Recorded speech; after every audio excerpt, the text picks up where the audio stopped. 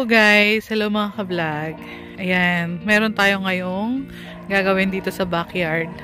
So itong mga puno natin, yan ay mga apple tree, apple at plum.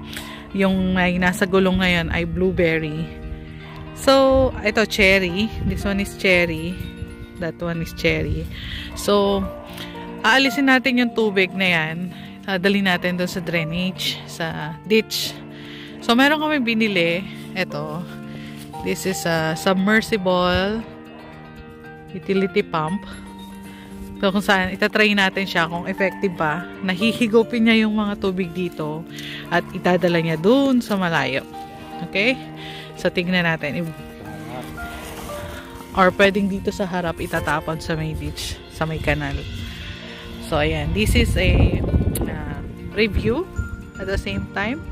Kung magiging effective, so we will recommend it. Yung submersible utility pump na to. So, kailangan natin ng hose. Yan. So, pwede itong hose natin, pwedeng gamitin. Yung garden hose. Hopefully, para di na natin kailangan pumili. Yan. So, nagtutunaw na kasi yung snow at medyo, ayan, dito meron pang snow dito sa gawin na to. Pero dito sa likod natin natunaw na. Yan, yung sa neighbor din namin, ayan, medyo nag-stuck. Kasi nung, before mag-freeze nung last year, medyo, ano siya, maraming inyulan. So, yung tubig na yan, dati pa yan, last summer pa yan, nag-yellow lang siya this winter. Eh, ngayon, umiinit na. So, natunaw na siya. We have to remove this water kasi baka mamatay yung ating mga trees, yung mga apple natin and plum. So, yan. Ito, plum din to. Manitoba plum. That one is a Manitoba plum as well. And apple tree. So, ito, mga blueberries to. Ayan. Ito yung mga yan. Tinanim nila nanay. Yung mga may tulos na yan. That's, nung bago sila umuwi. Pine tree. Yan. Nakalinya yan. Hanggang dun sa likodan, sa pinakalikod ng lote natin. Yung lot natin is until doon sa pinakamalaking puno, that one, until that corner, that one, that hanggang doon po. Tapos nandun sa area na yan. So malapit na mag-summer, excited na ako para sa ating pagtatanim. Papakita namin sa inyo itong mga, kasing mga trees po na to ay perennial. So lalaki po, bubuhay ulit sila, magigising na tayo one day, meron na silang mga dahon ulit. Ayan, at magbubunga.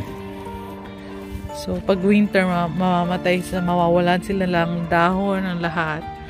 Ayan o, yung kanilang mga, dahon, bigla na lang yung bubuka. Kakaroon ng dahon, saka mga bulaklak. Okay.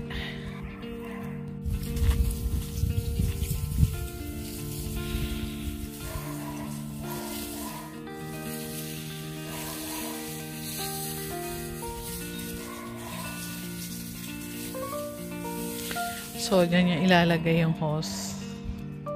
Doon natin iti-drain.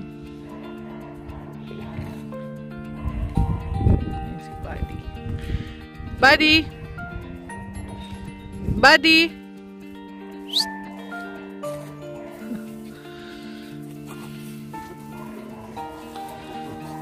So, ayan.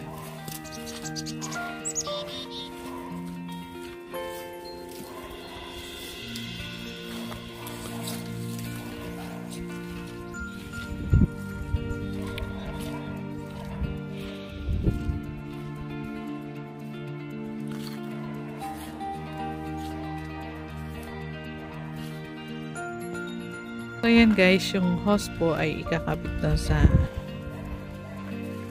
area na yan. So, meron siyang kabitan na yan. May adapter na siya.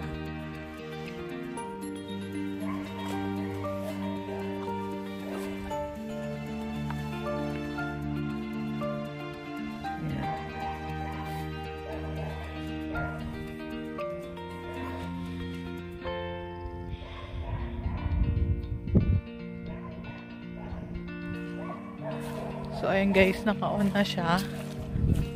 Tingnan natin kung tumutulo dito.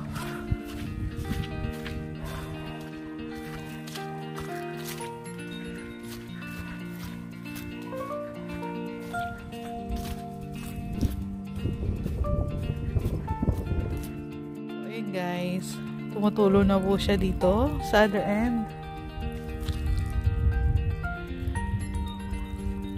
Yan, yung tubig from there. Yeah. Oo. Oo. So, ayan. Ayan po. So, ito yung ating kanal.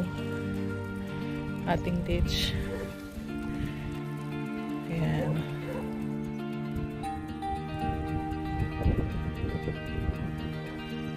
Galing.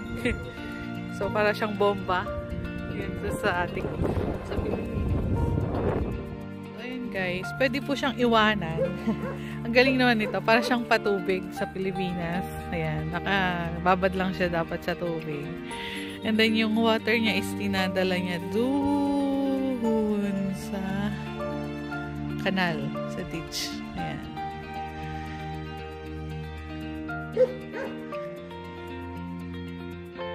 Galing.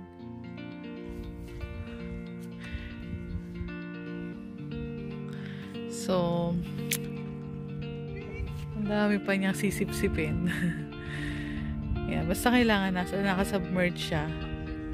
Nakasubmerge siya sa tubig. So, I think it's a good, ano po, it's worth $75?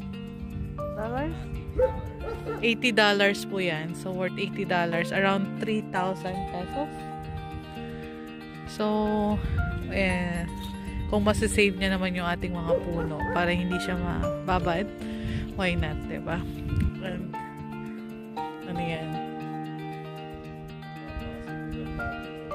Sa ngayon kasi, hindi, pati naman yung neighbors natin talagang marami din ng inulan last summer. Yan. So, yung pong mga nakatambak na yan, kung makikita nyo, yan ay mga halaman na binunot ko before binunot namin ni nanay before mag-winter last year. So, yan. Yung pong likod namin na yan ay bush. Talagang puro puno. May mga makikita kayo dyan na mga usa. Yung mga turkey. Mga ligaw na turkey. Mga wild turkeys. Yan. So, madami po. Yung ating shed. Ito ginawa ni tatay last summer. Yung shed natin. So, nakasurvive na naman kami ng isang winter. And it's summertime. Ayan. So, ang gagawin lang po natin, yung pump na yan is ililipat-lipat kung saan may tubig. Tapos yata yung card natin. Pero bayan, kasi dito na lang. Ayan. Kung ditong area po malalim, so dito natin siya sisilipin. Yung mga nasa taas na yan, bababa siya dito, di ba? So, hindi natin kailangan actually ilipat ng madaming beses. So, yun guys, kung maririnig nyo po, napakatahimik lang niya. Yun nga lang, ay di kuryente siya. So, we have to make sure na yung ating kuryente ay nakataas. Ayan. Pero, made siya para talagang dilubog. I'm not sure if 100% lubog dapat or like, is it allowed? Yung 1/8 na lang yung natitira ganyang kababaw. Yun daw pong ating machine ay submersible ng buo. So, kahit nakalubog siya ang buo, ay pwede kasi waterproof siya. Made siya talaga para ilubog. Kahit nga daw halimbawa sa drum, meron kayong tubig sa drum, gusto nyo idilig dun sa garden, pwede. So, this will be a very big help ngayon summer sa akin. Hindi ko na kailangang i-give. So, ang gagawin lang natin ay ilulubog siya sa drum sa mga rain barrel. Kasi usually, ang ginagawa ko is nagsasahod ng drum dyan sa mga alulod. Sa alulod natin. And then, ang gagawin na lang natin ngayon is ilulubog to sa rain barrel. And then, yung other end ng hose, yun na ang pandilig natin. O, diba? Napaka-convenient. Very good equipment from Martercraft. So, yeah, it will take time, I think. Hindi siya ganun kabilis kasi maliit din naman yung hose natin ginamit. Kung bumili sana tayo ng malaking hose, pwede. Baka mas mabilis siya. Kaso, hindi na tayo bumili. Kasi, another, na naman yun, gastos. So, ayan. Pero I think I can see the difference now. Lumilitaw na yung damo. Yun, yung area na yun. Kanina, lubog siya. Lubog na lubog. So, makikita natin yan. Kasi, tumatakbo naman siyang tuloy-tuloy eh. So, ano yan. Hindi natin napapansin na siya. Nababawasan. Ayan, guys. So, kung meron po kayong suliranin na ganito, na meron kayong mga binabahang area, lalo na dito sa Canada, we recommend na bumili po kayo nitong Martercraft submersible pump. I'll show you the box. This is worth $80. This one. Submersible utility pump. 1.6 HP.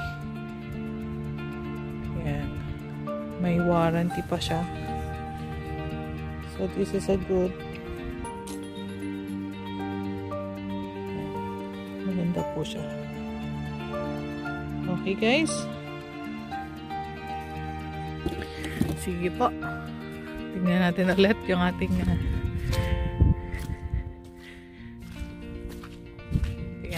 yung ating ditch.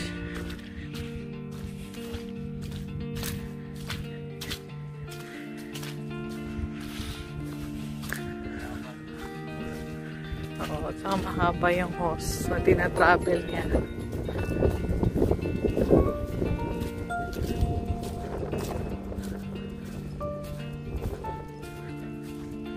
So, ayan po. Tuloy-tuloy pa rin yung ating travel lang po. So, ayan guys. See you po sa susunod naming vlog. So, okay daddy. Bye-bye. Guys, dun sa ating dinidrain na water. Ayan. Laki na po nung nabawas.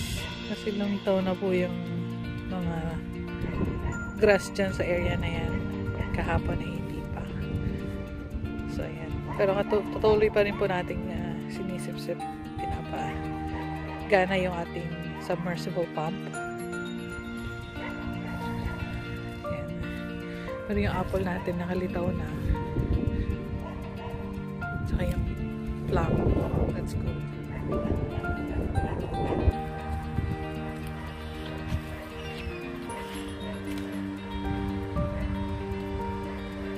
Yan guys, so tuyo na. Naiga na.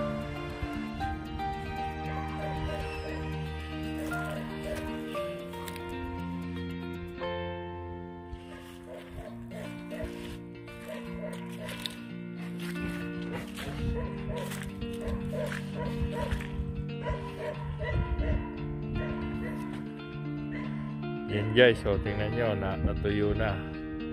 Na-drain na natin yung tubig.